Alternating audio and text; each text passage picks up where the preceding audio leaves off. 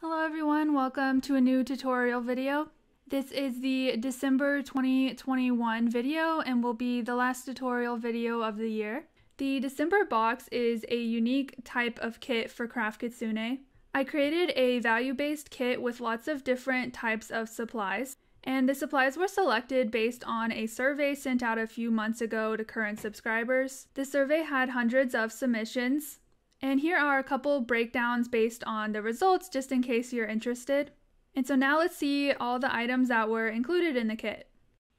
First we have the flyer, and the illustrations are done as usual by my sibling. Next we have some 2-part resin.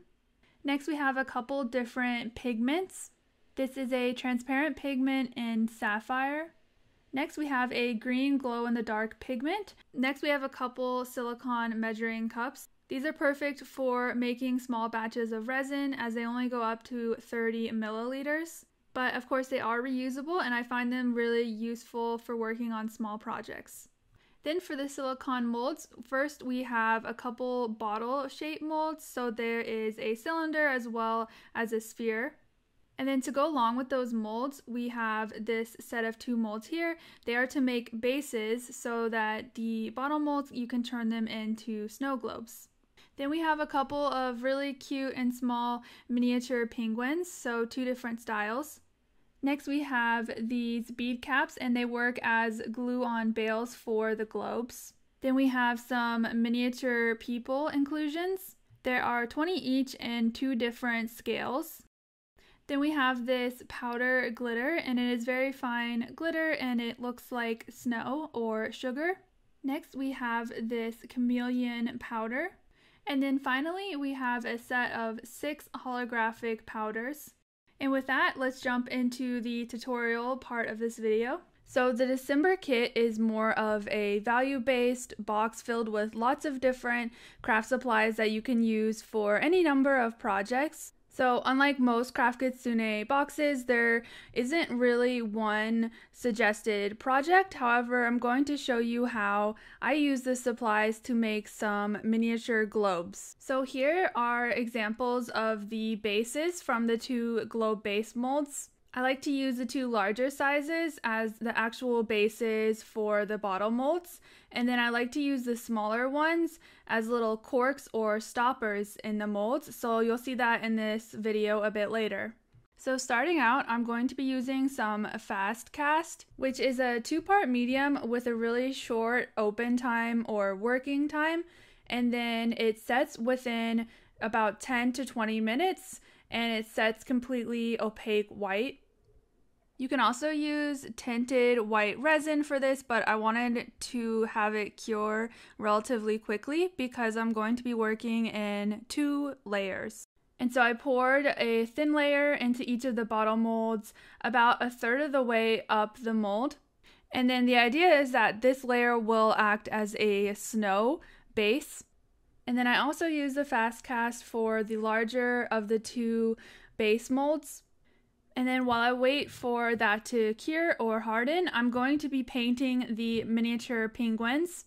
So I'm using my Posca paint marker and black to color most of the penguin, and then I go in with a needle tool later to add some of the details.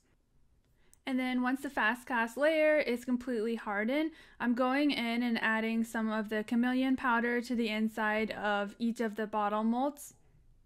Once the paint is dry on the penguin, I'm going to add one inside the bottle mold. So I'm adhering it to the snow layer using super glue, but you can also use UV resin. And then I'm placing it with tweezers, just making sure it's standing upright and in the spot that I want it to be. So then next, I've mixed up some 2-part resin.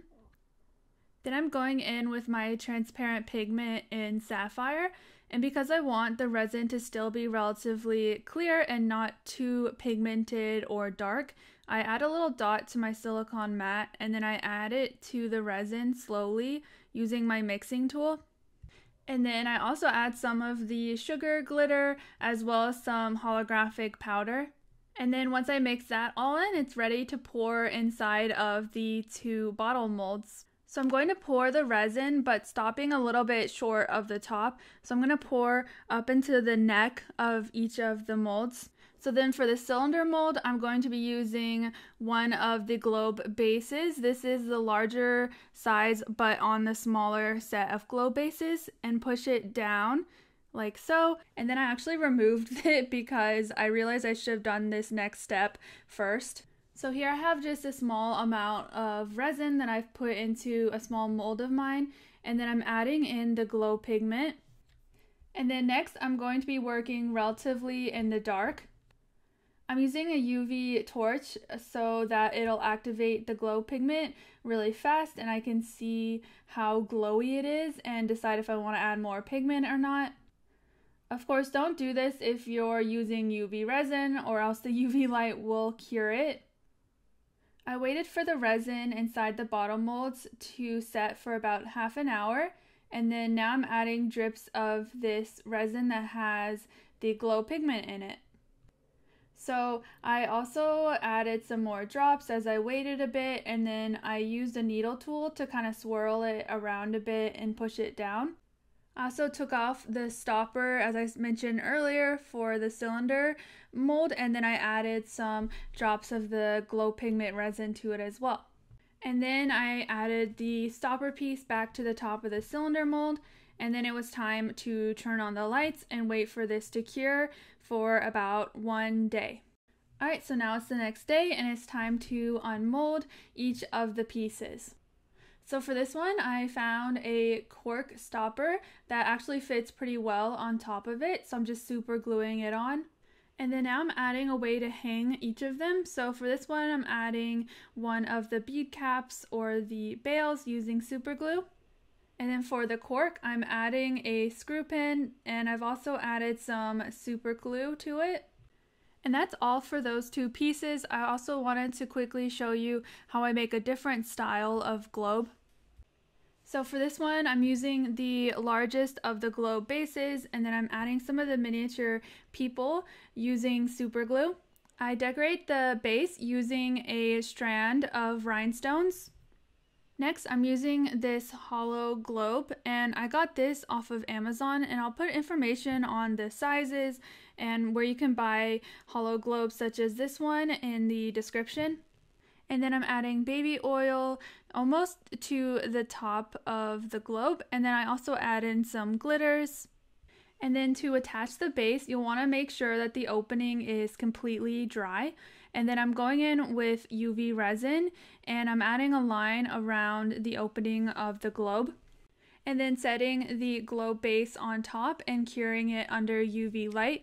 You'll also want to account for how much you put on the base so that you don't add too much baby oil into the spear itself to where it overflows. And then after this step, you can also decorate the globe itself if you want to add any embellishments to the outside. But then after that, it's completely done, and my globes are all finished now. So let's take a look at some finished pieces.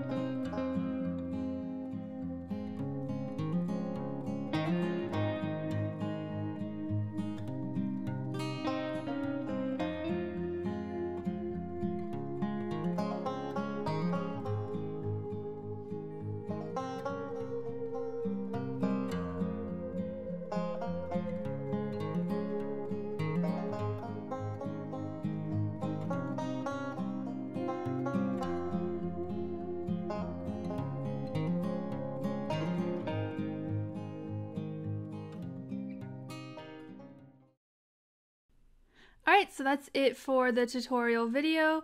I hope everyone's having a nice winter so far if you're watching close to this posting, and I will talk to you in the next year. Bye!